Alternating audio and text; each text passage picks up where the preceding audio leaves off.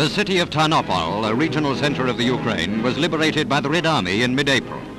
While all sorts of problems, including transport from Russia, delayed the screening of the pictures of this brilliant success, it is with unstinted admiration for the Russian armies that we bring you the story of Tarnopol's deliverance from the Germans.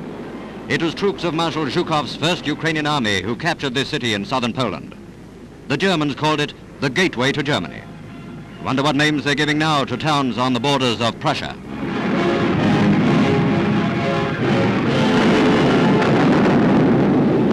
For 2 weeks, fighting went on in the streets and houses of this town, well inside the former Polish border.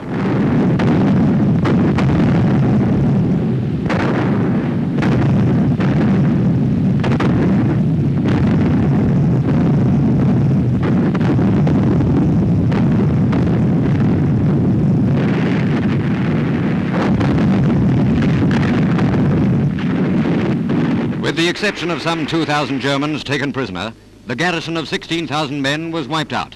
Vicious house-to-house combat ensued for days on end.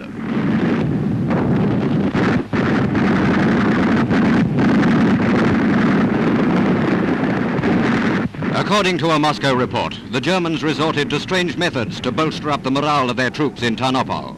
Cases full of iron crosses were dropped by parachute.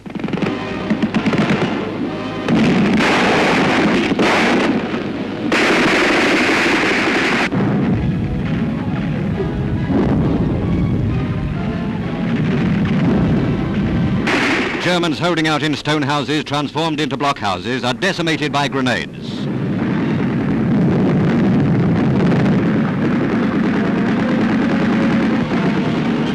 We know the name of that soldier on the balcony. It's Private Fedorenko, first man to enter the building and rush the second floor. Each story and room had to be won by stages.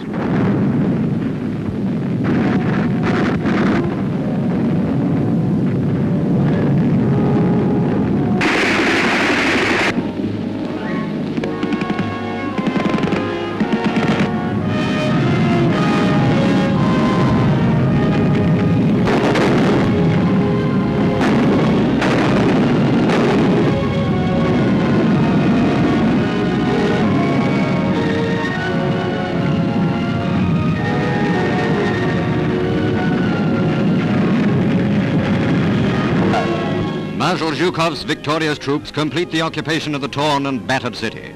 Another place laid waste, another name to add to the long list of ruined towns of Europe.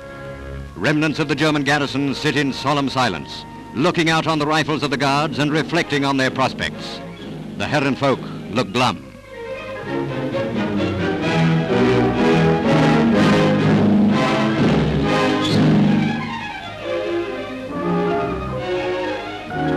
The roads are lined with grey-green columns trudging towards captivity.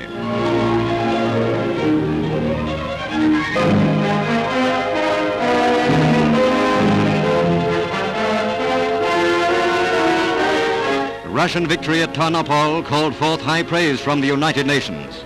The sweeping successes in the north today are nothing short of miraculous.